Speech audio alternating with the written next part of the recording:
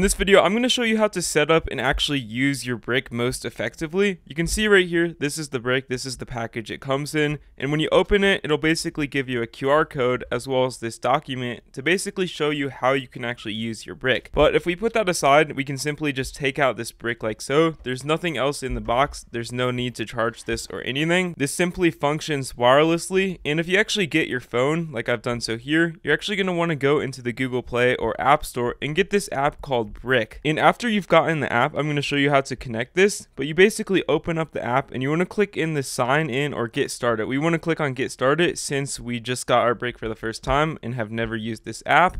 And once you've actually entered in the code for Brick, you basically want to select all of the apps you want to limit. This is how you actually set up your brick. Now, setting up apps to limit, you want to click on continue so it can actually view your permissions, screen time, and disable you from using this app when you're actually using your brick. And you can see right here on the screen are basically all of the different apps that you can actually select to allow when you're using the brick or just disable when you're using the brick. Personally, I'm going to just disable literally every single app except for maybe text messages and mail on the next option in the bottom right hand corner of the screen. And you can see right here when we actually click on the next option, it'll basically bring us to this page. You can see all of the apps that I've actually blocked just on the simple list like so. These are apps you are not allowed to use when you actually tapped into your brick, which is basically when you tap your phone to the brick so you can activate not using distractions. I'll show you how to connect it and do that too. But you click on complete setup and then you can actually see, once you actually click on the brick device option, you can basically just scan your phone to your brick right here. You can see I just want to pick up my phone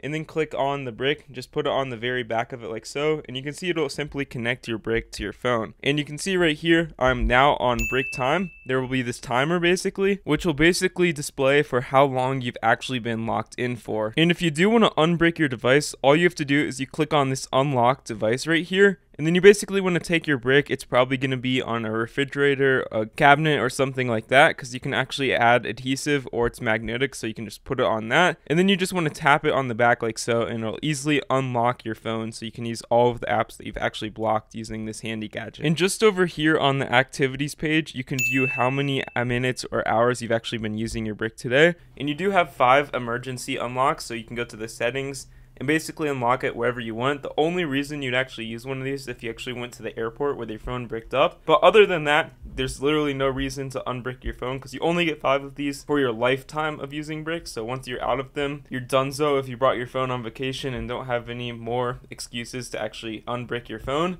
But basically, you just tap your phone against this, and that's how you unbrick and brick your device. Now, when it comes to where you should actually put your brick, is I recommend putting this further away from where you're actually doing your reading, work, or whatever you're actually trying to take back your time for. Now, personally, I'm going to put mine over here. Further from your desk, the better, the harder it is to access and just activate your phone again. But you could also put it on your refrigerator, outside the room, literally outside. I don't know if you want to do that, but you could do that. But once your brick is in place, you can simply just tap your phone. You click on the brick device just on the screen like so, and then you just tap it against there and it simply starts your brick time. You can see your hours and minutes. It's basically a nice thing because you can be motivated to work harder. And if you do want to unbrick it, you simply click on the unbrick just on the home screen of the brick app, tap it on the brick just on like the camera icon just on the back side, and yeah, that's all you need to do to use the brick. If you found this helpful, consider liking the video, and happy working, honestly. Have a great bricked up day.